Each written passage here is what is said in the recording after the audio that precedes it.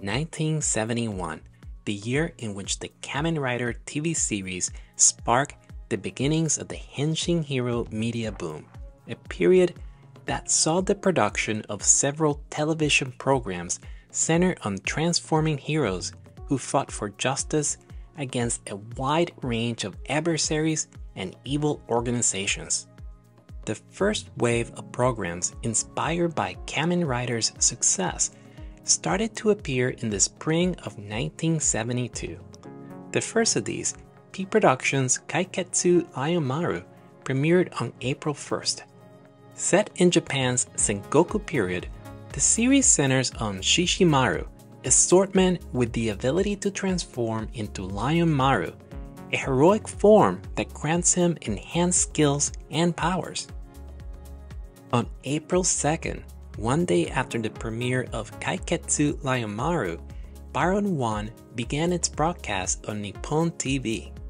Produced by Toei, this program was a live-action reinterpretation of a manga by Takao Saito. It features best friends Takeshi Kido and Gentaro Shiratori, who have gained the ability to transform into the powerful hero Baron 1 in order to fend off Toruge and his followers, the Agents of Evil. Next up was Toei's Henshin Ninja Arashi, which was based on a manga by Shotaro Ishinomori and premiered on April 7th of 1972, just 5 days after Baron 1's inaugural broadcast. Taking place in the Edo period, the show features Hayate, a young man who has the ability to transform into Ninja Arashi, which grants him special abilities and power that aid his battle against the Blood Wheel clan and their leader, Majin Sai. On July 3rd of 1972, Tsuburaya Productions would enter the transforming hero boom with its take on the concept, Triple Fighter. This series focused on 3 siblings with the ability to combine into the powerful Triple Fighter in order to combat the Devil Phantoms and their leader, Demon. To learn about this series, watch episode 71 of our YouTube series. Then, on July 8th, just a few days after Triple Fighter's debut, Toei's next transforming hero would appear on the airwaves, Android Kikaider. This character, which was created in partnership with Shotaro Ishinomori, would take cues from Kamen Rider's framework, but set itself apart with its concept and visual design. While Kikaider was produced to take advantage of the popularity of the transforming hero genre that Kamen Rider's success popularized, the character's origins precede Kamen Rider and go back to the 1969 period drama Jojutsu Bugeisho. Broadcast on TVS for 13 episodes, this series presented the story of swordman Kido Makotonosuke and monk Kaku-sen as they fight sorcerer Bisho Jojin's plans to take over Japan. During this program's broadcast, planning started for a TV series that would inherit its time slot. The working name for it was Fugitive from Hell. During this draft stage, the working concept for this new program centered on Android K, a fugitive who had escaped from the evil organization Dark, and as a result, must fend off the assassins they sent after him.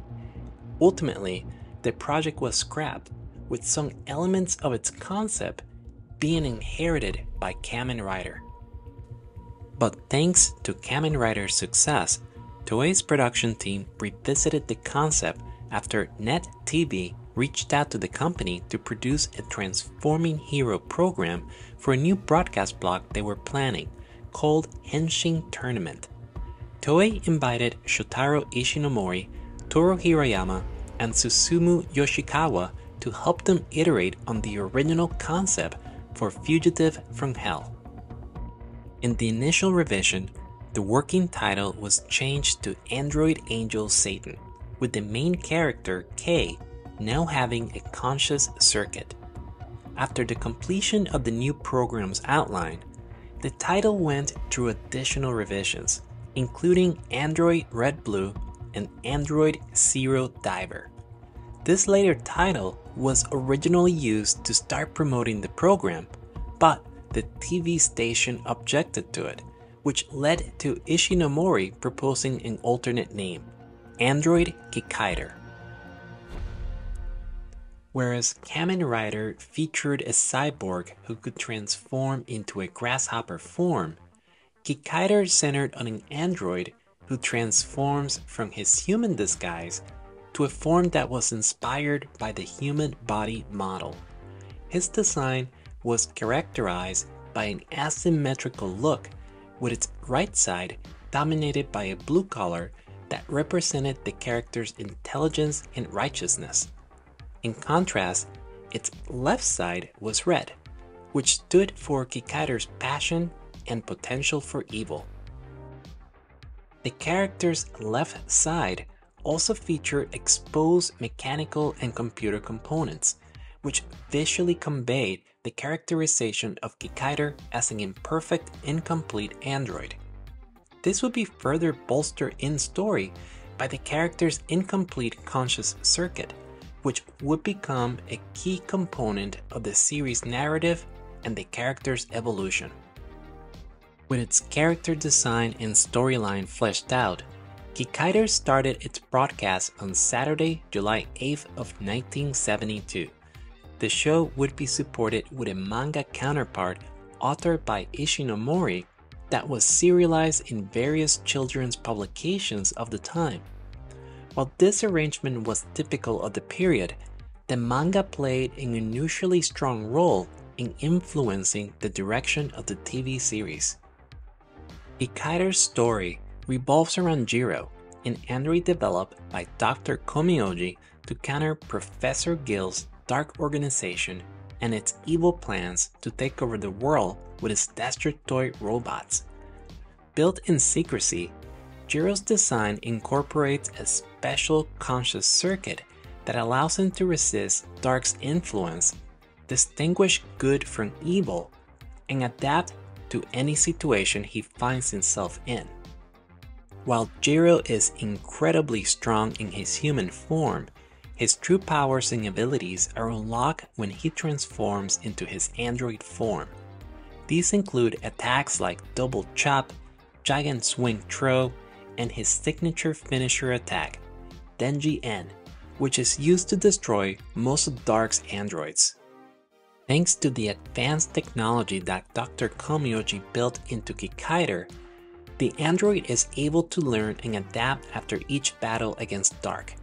This allows him to develop new techniques like Ginke Hurricane and Kikaider Spark, which helps Kikaider overcome the increasingly powerful adversaries he confronts as the series progresses.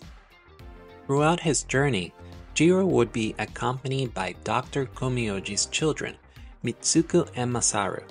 They would also be supported by private detective Hanpei Hattori, a self-professed 16th generation descendant of Master Ninja Hattori Hanzo. Together, they would travel across Japan in search of an amnesiac Dr. Komioji, uncovering and defeating the villainous plots of the Dark Organization. The stories in the first half of the series generally followed the same format and were for the most part self-contained. A Dark Destructoid appears early in the episode and ushers in the organization's latest plot. Kikaider, alongside Mitsuko, Masaru, and Hanpei, would have a run-in with Dark's agents, which led to a battle between the Destructoid and Kikaider. But to help expand the broader storyline of Jiro's journey, 3 subplots were weaved into these early self-contained stories. The first is introduced in episode 3 and centers on Jiro's self-perception of being a man, conflicting with the reality of being an android. This is further complicated by Mitsuko and Masaru, who also view Jiro as a human rather than a machine. This theme is explored through various moments in these early episodes of the story. For example, In episode 3, Masaru offers Jiro a fish to eat, which forces the android to explain that his energy consumption is different from humans. Later, in the same episode, Jiro is injured while fighting Orange Ant. This leads to a scene where Mitsuko is repairing Jiro and Masaru refuses to watch because he doesn't see him as a machine.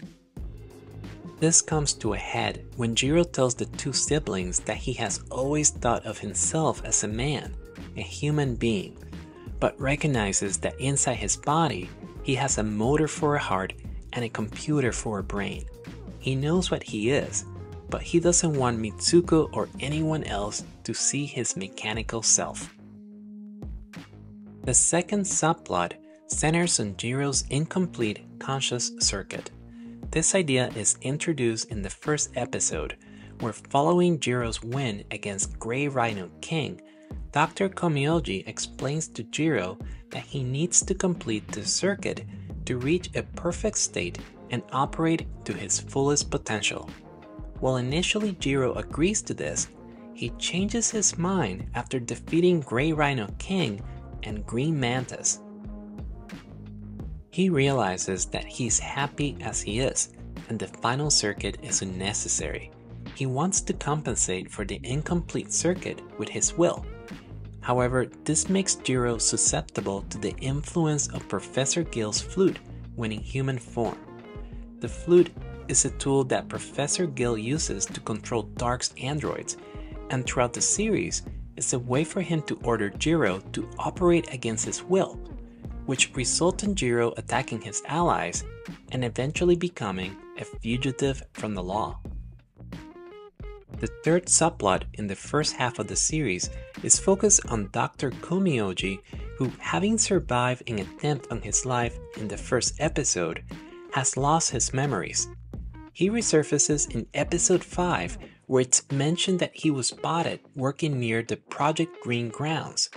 In episode 6, he comes back for the first of many appearances where he is lost and being pursued by dark forces. Each time, he would just barely miss our protagonist or would be quickly separated from them. This storyline would go on throughout the series and evolve from Dr. Komioji randomly wandering around Japan to him taking on odd jobs in the different towns he found himself in. These included construction jobs, bartending, driving, bank security, crab fisherman, and a hot dog vendor. He would eventually recover his memories in episode 36.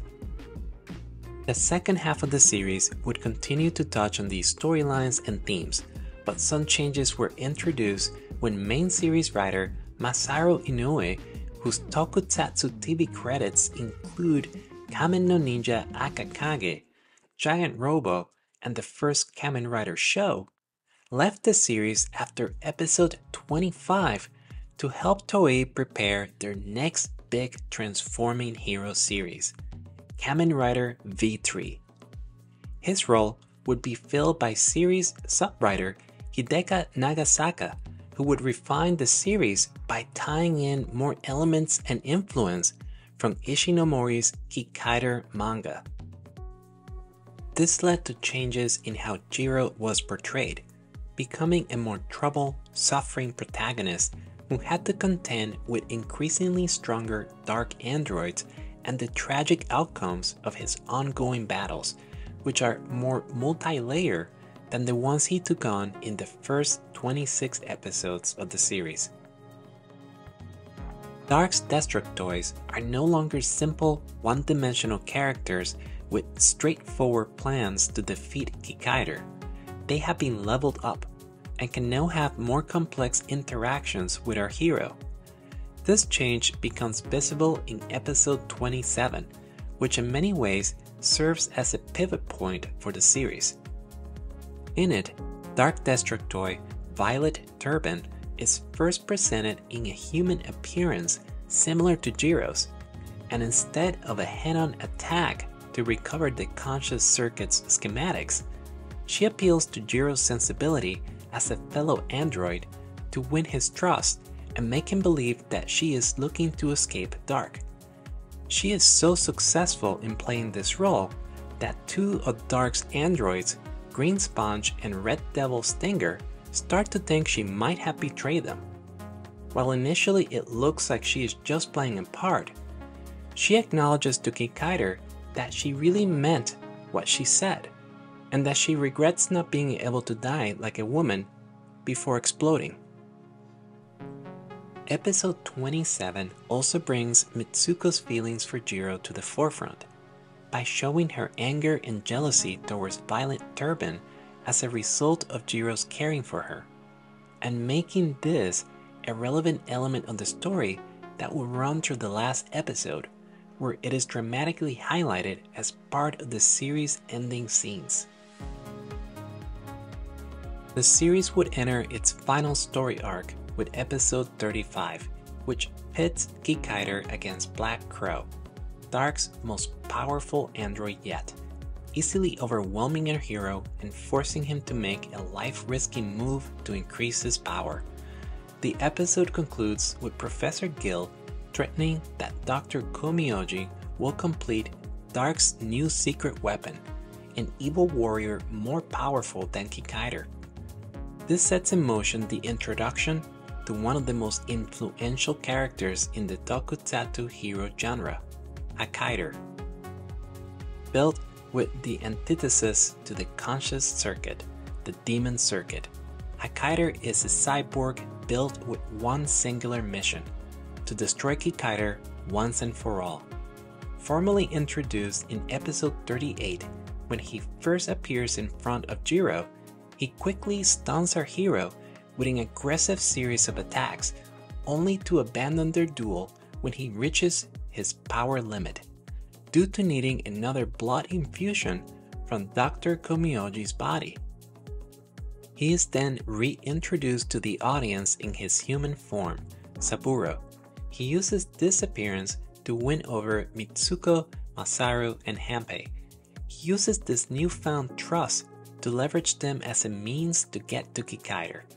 Meanwhile, our hero discovers that Kikaider's head is holding Dr. Komioji's brain, and if he damages the cyborg in any way, it could kill the doctor, which results in Kikaider taking a cautious approach to this new nemesis. They will continue to battle through the end of the series, at which point Professor Gill decides that he wants to destroy Kikaider alongside Kikaider. This results in the two adversaries briefly fighting side by side until Kikaider succumbs to a sneak attack by Dark's final android, Skeleton Flying Squirrel.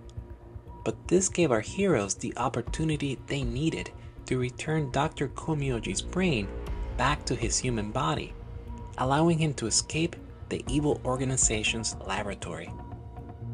Now the stage is set for Kikaider's final confrontation against Professor Gill and Dark's forces in episode 43 of the series, which serves as the explosive and emotional conclusion to Kikaider's journey.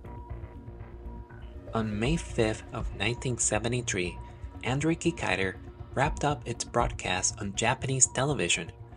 Due to the rating success of NetTV's new Henshin Tournament Hour, the show would be followed by a direct sequel series, Kikaider 01.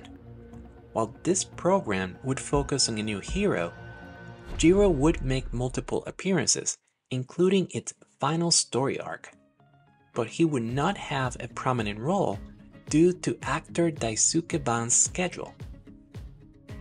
The actor, whose major debut role was Android Kikaider's Jiro, proved to be a talented performer in the role, which led to another opportunity as the protagonist in Toei and Shotaro Ishinomori's next Transforming Hero series, Inazuman, which aired between 1973 and 1974.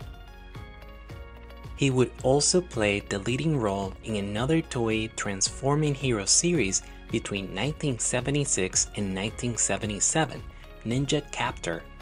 This would be followed by a feature role in the 1980-81 Super Sentai series Battle Fever J as the second Battle Cossack.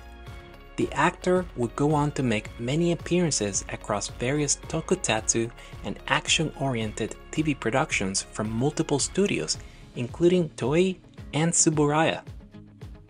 Jun Mizunoe, who played the role of Mitsuko, would appear in a few more works after Kikaider, eventually retiring from the entertainment industry. Masahiro Kamiya, who played Masaru, would continue to appear in several tokusatsu works, including the lead role in the 1977 live-action robot series Daitetsujin 17, which you can learn more about through episode 79 of our YouTube series. Actor Hajime Isu, who played Dr. Komioji, would appear in other tokusatsu hero series like Iron King, Condorman, and Mobile Detective Jiban, where he takes on the role of Dr. Kensu Igarashi, creator of another android who fights for justice. Mitsuo Ando played Professor Gill, and by the time of this role was already recognized for his excellent portrayal of villains and evil executives, which prior to Kikaider included Cobra Mask in 7 Color Mask and Dr. Uber in Giant Robo. He would play another antagonist role against Daisuke Ban in Inazuma Flash as Führer Geisel, president of the Despot Army. He is also well known for his roles as the Black Cross Führer in the first 55 episodes of Go Ranger and Professor Monster in the 1978 Spider-Man TV series. Lastly, there is Shun Ueda, who played Hanpei Hattori. He will go on to appear in other tokusatsu works like Robot 110, Toei's Fushigi comedy series, the Space Sheriff programs, Kamen Rider, and Ultraman, often playing light-hearted or comedic roles. During its broadcast run, the TV series was supplemented by a theatrical production that presented a scaled-up version of Kikaider's battle against Dark.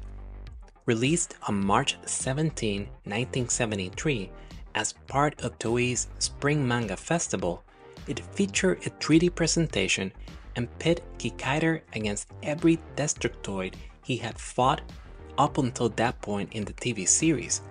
For more info on this work, check out episode 60 of our YouTube series. In addition to the TV series, an alternate version of Kikaider's story exists through its manga.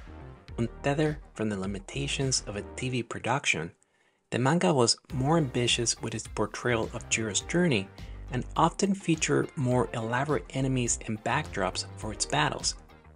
And while not directly connected to the TV series, the manga supplements the show by filling in gaps that the series glosses over, such as Dr. Komioji's backstory and the development and pre-planning of Kikaider.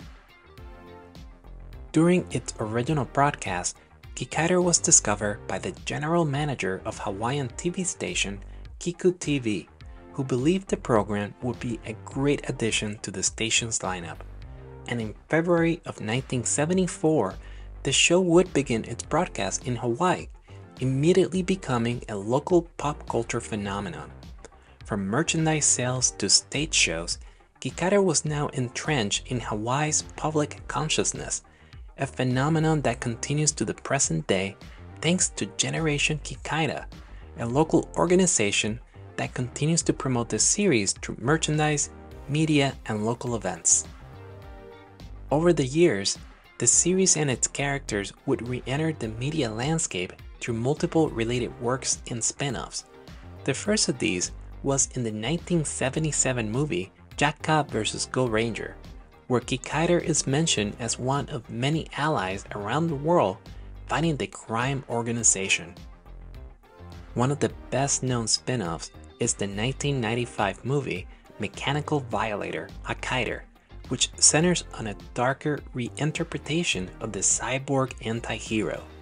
Between 1999 and 2002, a diorama story entitled Kikaider 00 was also serialized in Monthly Hobby Japan and served as a sequel to Kikaider and Kikaider 01, taking cues from Shotaro Ishinomori's manga. In 2000, the Kikaider 02 manga reimagined the original Android story, making use of darker elements and narrated from Mitsuko's point of view. It followed the ideas of the original story, but with some new twists. The same year saw the release of Kikaider the animation, which was based directly on the original manga by Shotaro Ishinomori. This is followed by Kikaider 01, a direct sequel which concludes the story of Kikaider. A Kikaider-themed pachinko machine was also produced in 2006, featuring animated scenes that recreated or reimagined various battles between the series' most popular characters. 5 years later, Kikaider, alongside Kikaider 01, Inazuman, and Zubat, would make a short appearance in the 2011 movie O's, Then O, All Riders, Let's Go Kamen Riders. In 2013, Android Kikaider, the novel, was published. Written by Keisuke Matsuoka with art by Kenichi Muraeda, who previously worked on the Kamen Rider Spirits manga, it's another reimagining of Kikaider's story and intended as a promotional vehicle to create awareness of the new theatrical work that was being produced at the time. The film Kikaider Reboot was released in 2014 and was a darker retelling of Kikaider's story and was supported by a large marketing campaign that included an appearance by Kikaider in episode 30 of Kamen Rider Gaim. In addition to these spin-offs and reinterpretations, Kikaider and Hakaider also inspire other characters and references in the tokusatsu hero genre. For example, in the 1984 TV series Shoutenshi Bioman, Biohunter Silva is a mechanical assassin based on Hakaider, according to character designer Yutaka Isubuchi. In 1987's Hikari Sentai Maskman, Red Mask is shown as an 11-year-old performing Jiro's transformation sequence. Shougenki Metalder, a Metal Hero series by Toei, featuring an android with an asymmetrical design and color scheme reminiscent of Kikaider, premiered in March of 1987. Its story, themes, and characters took inspiration from the Kikaider TV series while adding contemporary elements from the period in which it was produced. More recently, in 2018's Kamen Rider Z-O, actor Jingi Irie, who played the title character in Kikaider Reboot, appeared as Rento Makina, a robot from the year 2121 who can transform into Kamen Rider Kikai. This character is an homage to Kikaider with both its visual design and special attacks. Kikaider has also appeared in multiple video games, including the PlayStation game Super Tokusatsu Taisen 2001, an RPG mashup that is similar in spirit to the Super Robot War series. In 2009, Kikaider and Hakaider also made an appearance in the arcade game Ranger Strike. Kikaider also made a short appearance in a 2012 PlayStation and PlayStation Vita TV commercial. Today, Android Kikaider continues to be celebrated by fans from multiple generations around the world. In North America, the first 2 episodes of the show and the 3D movie have been made available through the Toei Tokusatsu World YouTube channel. Plus, Generation Kikaider continues to make the series available through officially licensed physical media in the form of DVDs. Whether you are new to the transforming hero tokusatsu genre or a seasoned fan, Kikaider is a legendary series that should be part of your collection. If you haven't watched it yet, make this your next series, and if you've already seen it, go and rewatch the Hakaider story arc.